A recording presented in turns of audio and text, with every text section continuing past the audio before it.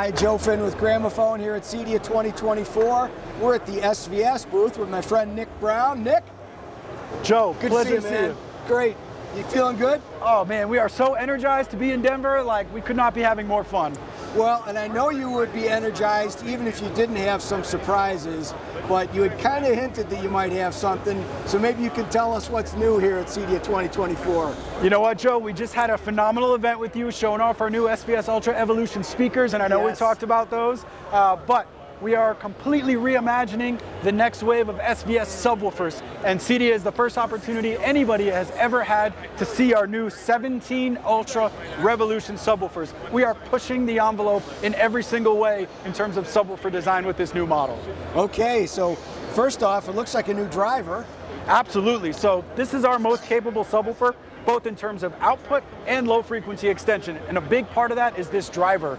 It is a 17-inch driver. It's got a dual voice coil design. So we essentially have dual voice coils with a 55-pound quad toroidal ferrite magnet motor in here, and that's being powered by dual monoblock amplifiers. So we essentially have 4 amplifiers bridged into dual monos, and then those monoblock amplifiers send discrete signals to the 2 voice coils. And essentially, this is a lot of jargon, but what it allows us to do is bring a level of performance in terms of output, but also refinement, controlling that driver. A 17-inch driver is not an easy thing to maintain precise control of, but this dual voice coil design, an 8-inch voice coil, I should add, really allows us to have that level of refinement, that transient speed, the accuracy, as well as just that sheer visceral output.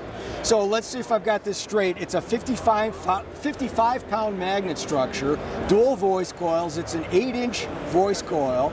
And are these 2 of the same Sledge amplifiers that you had before, but now strapped into mono? No, these are completely new design, specifically created for these new 17 Ultra subwoofers.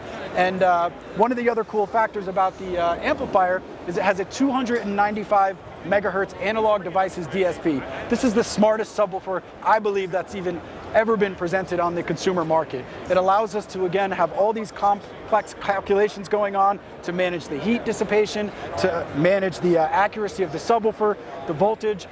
There's power factor correction. One of the big issues when you get a subwoofer of this size is being able to have that output from a normal 15 amp consumer home circuit. Correct. This actually regulates the power, so it always has enough in supply to be able to maintain peak performance without tripping the breaker, without having your lights flicker, without affecting the performance of other components. And that's really a matter of the brains from that DSP. So really, a part of what the DSP is doing, outside of keeping the driver under control and dissipating heat and so forth, is managing the power coming in so that you've always got good output no matter what the circumstances are. You nailed it, Joe. That's exactly right. But that's not all. Okay, what else? The analog devices DSP has also allowed us, and this was a big ask, I know a lot of SVS subwoofer owners, we're adding 3 more bands of parametric EQ to the app, so now you'll be able to do even more precise tuning.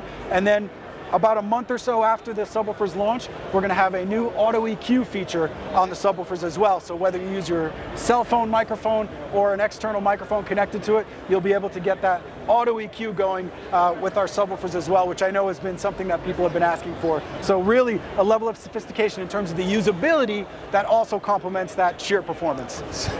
So what you're saying is that this subwoofer is new in every way. The construction of it, the driver, voice coil, how you're doing the amplification is all new.